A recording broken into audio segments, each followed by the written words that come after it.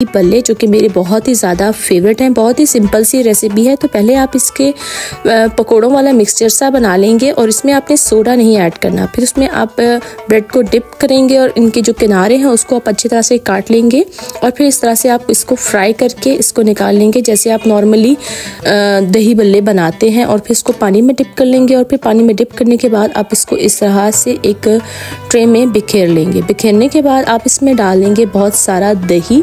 आप जितना ज़्यादा दही डालेंगे वो ज़्यादा बेहतर है क्योंकि ये दही पी जाती है ब्रेड। और फिर मैं इसको गार्निश कर लूँगी हरे धनिया से और भुना हुआ ज़ीरा। भुना हुआ ज़ीरे से इसका टेस्ट बहुत ही ज़्यादा डबल ट्रिपल हो जाता है।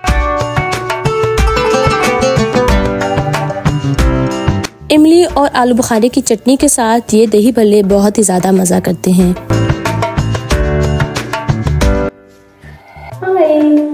अच्छा, तो मेरी स्किन जो है वो इस टाइम बहुत ज़्यादा ड्राई हुई भी है। रमज़ान भी है और पानी बहुत कम पिया जाता है रमज़ान में। कोशिश तो मेरी यही होती है कि मैं बहुत ज़्यादा पानी पीऊँ, लेकिन वेदर ऐसा है थोड़ी सी ठंडक सी है तो पानी पीने का इतना खास दिल नहीं करता। तो स्किन जो है मेरी इस टाइम जो है वो बहुत ज़्यादा ड्राई सी हो गई है और बहुत ज़्यादा डल भी हो गई है। तो चलते हैं अपने स्किन केयर की तरफ। तो सबसे पहले मैं करूँगी क्लिनजिंग। तो ये है सॉफ्ट टच का क्लिनजर है। तो फिर मैं क्लिनजिंग करती हूँ, बहुत अच्छे से ना क्लिनजिंग करूँगी ताकि जो मेरी डेड स्किन है वो अच्छी तरह से ख़त्म हो जाए। ठीक है, तो थोड़ा सा पानी ले लूँगी ताकि हाथ थोड़े से वेट हो तो अच्छे से क्लिनजिंग हो जाती है। अगर आपके गीले हो ना तो बड़े अच्छी सी क्लिनजिंग हो जाती है इससे। पहले मैं अच्छे से क्लिनजिंग करूँगी।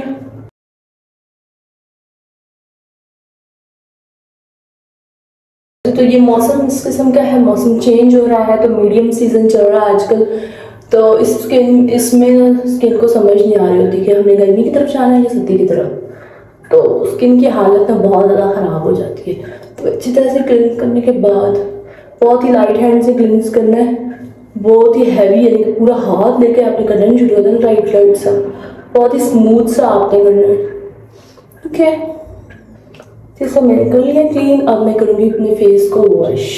अच्छा, फेस पे कर लिया है तो अब हाथों पे भी करनी चाहिए क्योंकि हाथ जो है वो बहुत ज़्यादा ड्राई होते हैं। वैसे भी रमज़ान चल रहा है तो बार बार हमारे हाथ धुलते हैं और हम किचन में इफ्तारी बनाते हैं, कुछ लोग सहरी भी बनाते हैं। मैं तो सहरी नहीं बनाती, मेरी अम्मा बनाती हैं, मगर इफ्तारी बनाती हूँ मैं ज़रूर।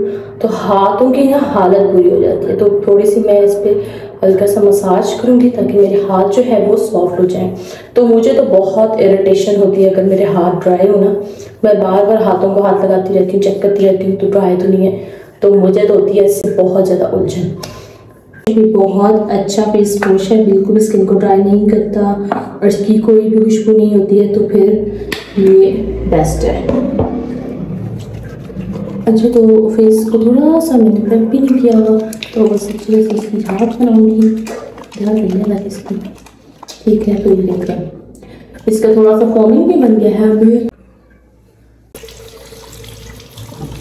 मैं लगाऊंगी ये वाला शीट मास्क क्योंकि मेरी स्किन बहुत ज़्यादा डिहाइड्रेट हुई हुई है। तो अब ये लगाएंगे ताकि मेरी फेस जो है थोड़ा सा नॉर्मल हो जाए क्योंकि रमज़ान में रोज़े रख के ना स्किन खराब हो गई है। और क्या है कि रोज़े तो फ़र्ज़ है और वो तो रखना ही है।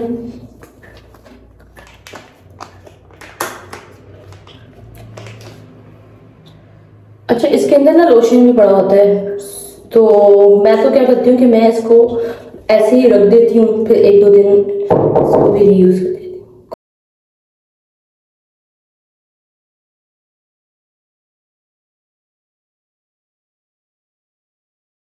मसाज भी करूँगी ताकि सही से ये डॉल भी हो जाए। अच्छा, तो मैं करती हूँ अपने कंटेंट का यहाँ पे एंड। तो मिलते हैं किसी नए वीडियो और नए कंटेंट के साथ। तो अब मुझे अपनी दुआओं में लाजमी याद रखिएगा। रमज़ान शरीफ है। अल्लाह हाफिज़।